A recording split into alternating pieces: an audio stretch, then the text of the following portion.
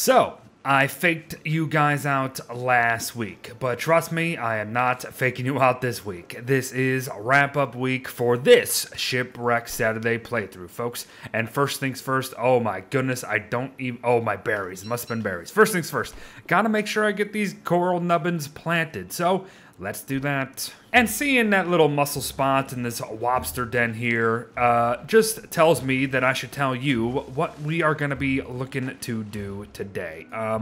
Really going to just be chilling for the most part.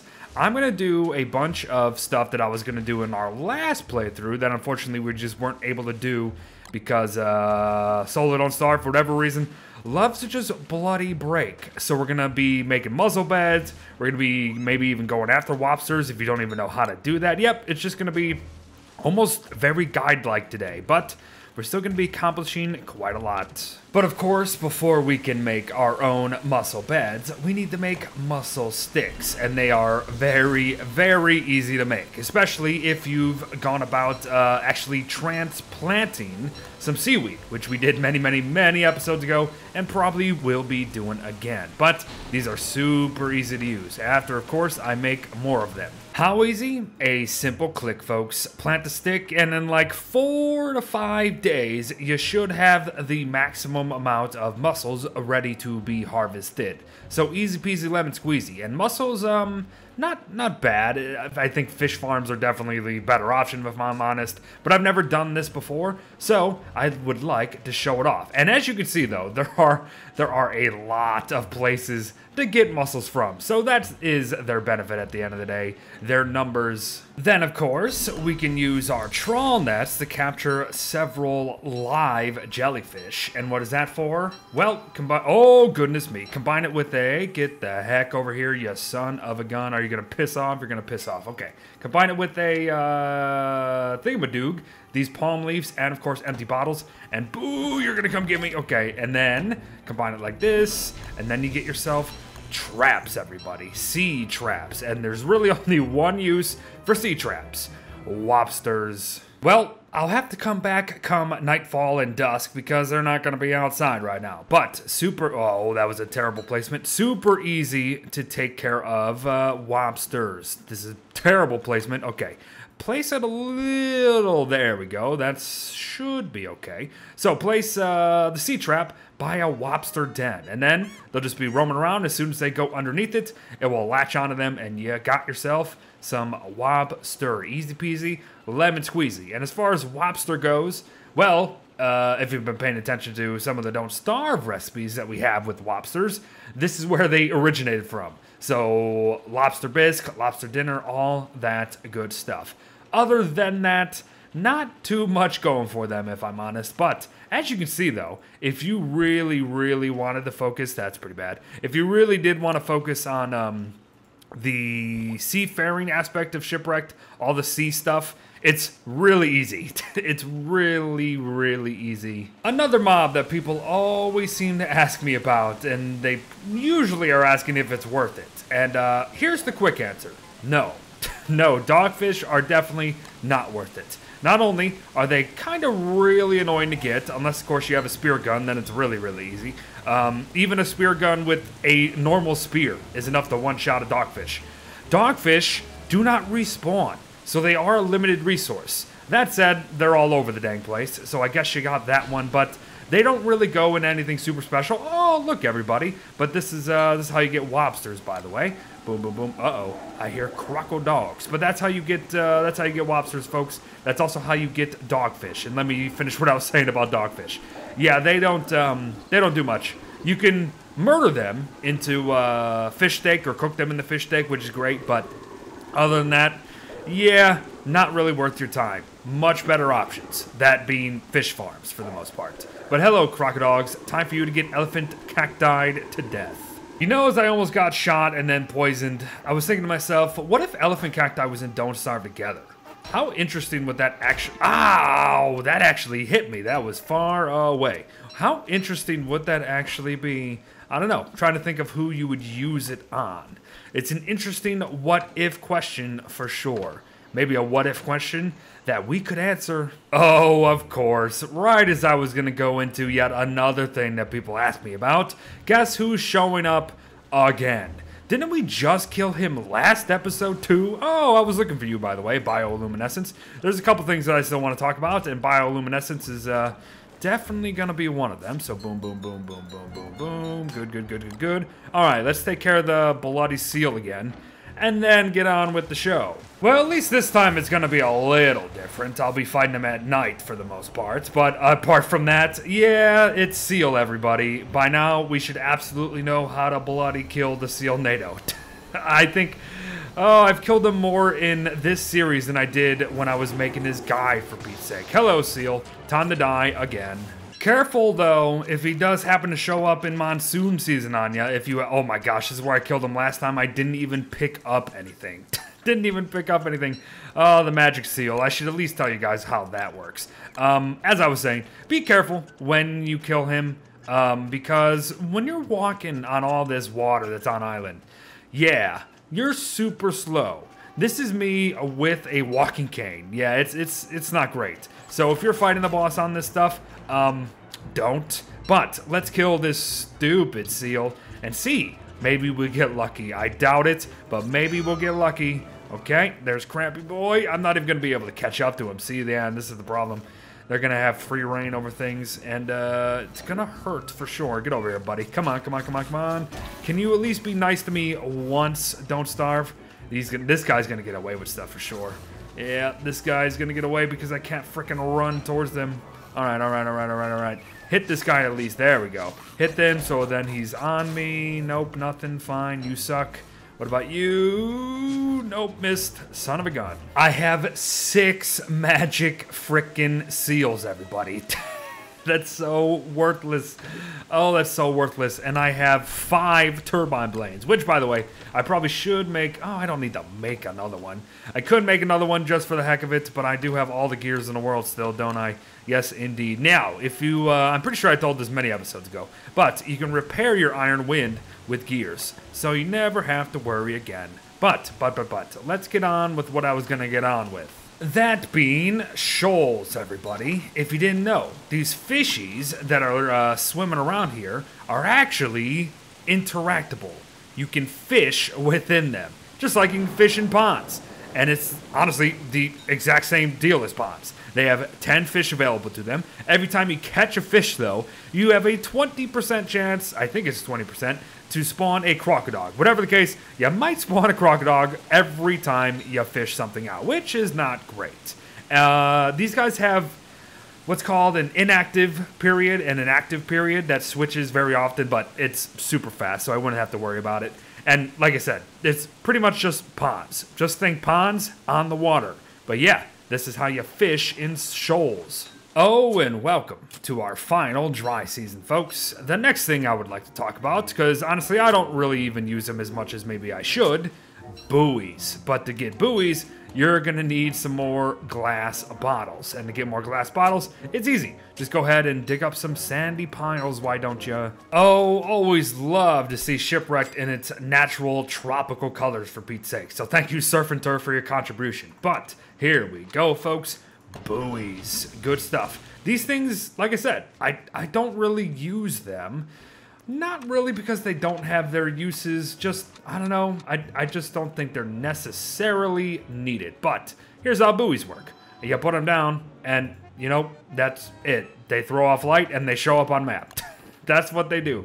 So really, you know, the buoyant chimenea is always available to you. I just feel like, yeah, the buoy's not necessarily needed. But for things like this, you know, planting them near things, just to get a little bit of lights, not bad. And honestly, I'm just throwing them down just for the heck of it today. And you know, it's kind of strange. I haven't used coffee all that much this playthrough. I mean, when I first got it, yes, but ever since, not so much. So maybe, you know, as our final little hoorah for this series, might as well get caffeinated up. You know, I was thinking about doing something pretty awful, but I don't think I'm gonna do it yet. Because here's the thing, everyone. Ballfin palaces can not only be hammered, they can be created and placed anywhere by the player. So, I think you might know what I was gonna do.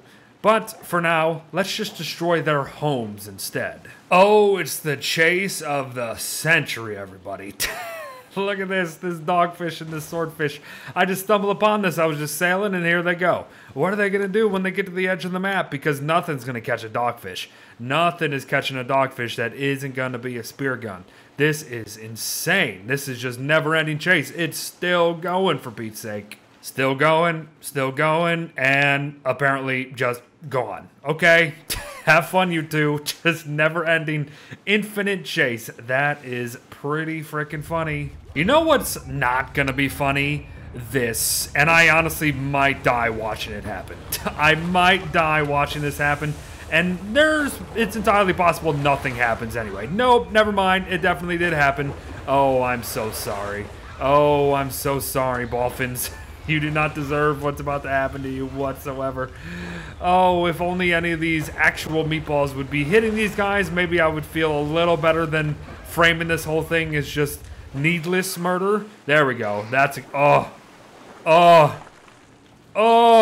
I'm so sorry. I am so sorry. Bye-bye, Dolphins. I feel so bad about that I'm going to befriend the rest of them. If you didn't know, you can befriend dolphins, everybody. You just need fish that ain't jellyfish. And they work pretty much exactly like every follower ever, only, you know, they can't follow you on land and do anything. But still, dolphins are good. So good that you can just make more of them. And they shall be other protectors of my base, everybody. I'm just going to put these guys here. They will be the defenders of the outskirts of our little sea base. Good stuff.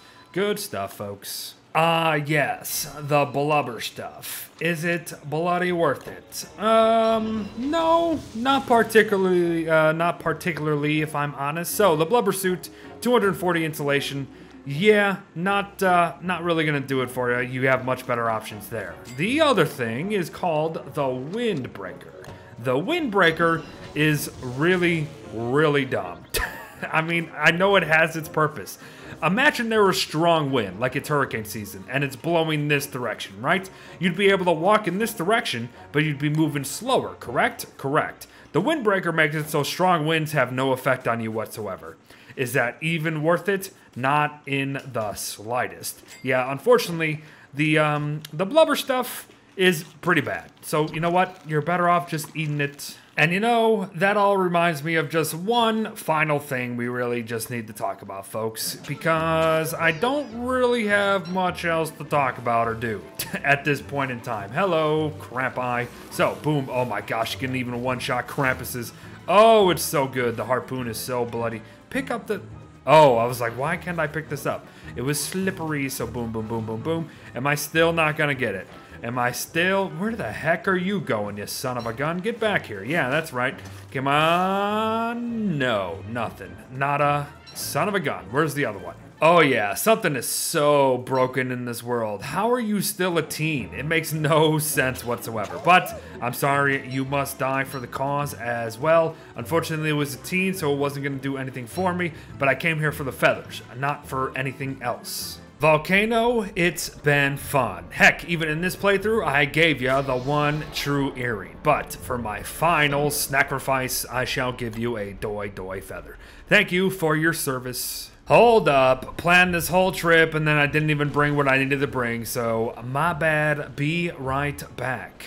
Ah, that's better. So, here's how we can use all of our bloody magic seals, if we choose to. First being the Howling Conch. The second being the Sail Stick. What the heck do these two things do? Well, they pretty much go together like peas and carrots. The Howling Conch, when played, produces strong winds. You see? That's strong winds for you in any season. Besides hurricane season, of course, where they are predominantly active. The Sail Stick makes it so strong winds always are in the direction, or pushing you in the direction that you are facing. So let's wait for the next strong wind to show up here. Oh, actually, I can just do this. Duh. Let's play the Howling Conch again. Strong winds are blowing that way, right? But I want them to blow the other way. Have the sail stick, and then it switches. It switches every time. No matter what direction you're going, the strong winds will always be pushing you to give you a speed boost. That's it. That's what that is for. Does it have some uses? Yes. Is it worth it after what you have to do to get them? No. This is a new one. Unless they changed what the hollow conch does. How is it about to hail in dry season? And it is hailing as we... It's hurricane right now. Okay. Did they change what the howling conch does in dry season? Or have I just never noticed that it can produce a hurricane? That's kind of amazing. No, I looked it up. It's only supposed to produce strong winds, as I knew it was supposed to. So, this is odd. This world has been so broken, and I've had great fun in it, folks. But I think this is it for now. We had a good run, man. We had a good run. There's a lure plant on our island. Fine. We can talk about our stuff anyway. We had X marks the spot plots, everybody, that I think turned out quite nicely. All around the base with certain resources, different resources, all that jazz. We even got honey for the first time. Good stuff. Oh, yes. I kind of liked how this turned out. It was just a fun little gimmick, a fun little theme of a base that I decided to do very last minute, and it kind of worked out. Didn't finish it, per se, but that would have been really boring. I would have just had to go right back to a coral reef, done exactly what I've been doing, and it really wouldn't have been exciting. But, yes, the mussel sticks would be ready to harvest right now. Oh, hold up. Not yet. Let me do one thing that I said I was going to bloody do. So it's been some time, right? Go ahead and pick the mussel sticks. And yes, the bed does actually go away, but don't worry. In several days, a new one does come back. So they are highly, highly renewable. Then, of course, I need one of you. Hopefully I have enough. I don't remember if I have enough. Don't think I have enough, do I? Nope, it's not that. It's actually just coral itself. Hold up. Then, of course, you make the mussel bed. Easy peasy, lemon squeezy. Then you go ahead and hop right on back here. Then you can place the mussel bed right wherever you want it. And eventually it will be ready to be harvested once again. Easy peasy. So you can just wait for it naturally or do it yourself. Yep, easy stuff. But there you go, everyone. As I stuff my face with honey, which isn't even a shipwreck-specific food, I think that is it for now. But don't fret. Just because this Shipwreck series is over doesn't actually mean Shipwrecked is going to be gone for a while. I think it is time to kind of return to some Shipwrecked guides, per se. We only hit the big ones, the 3 bosses and the seasons, pretty much. There is a lot more to talk about, as we kind of just found out and teased today. That was the point of this episode, to tease a bunch of stuff that we will be talking about soon enough. I bet you didn't expect that one. But thanks for watching, folks. Well wishes to all, and I'll see you in the next one. Bye-bye.